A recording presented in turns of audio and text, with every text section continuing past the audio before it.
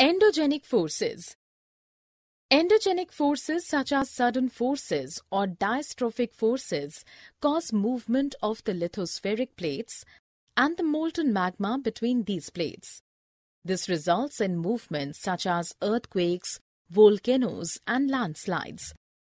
Volcanoes erupt when there is movement within the Earth's mantle due to extreme heat and pressure, and molten magma pours out through a vent on the Earth's crust. This leads to deposition of rocks on the surface of the Earth. Similarly, earthquakes occur when the lithospheric plates vibrate and cause the Earth around the focus to vibrate. The focus is to point in the crust where the vibration starts due to seismic energy. The place on the surface above the focus where vibrations or seismic waves are felt is the epicenter. There are three kinds of earthquake waves: P waves or longitudinal waves, S waves or transverse waves, and L or surface waves.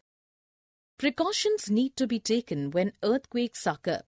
There is a list of do's and don'ts need to be followed for safety. Run out of a building quickly or hide under a chair to save yourself from getting hurt.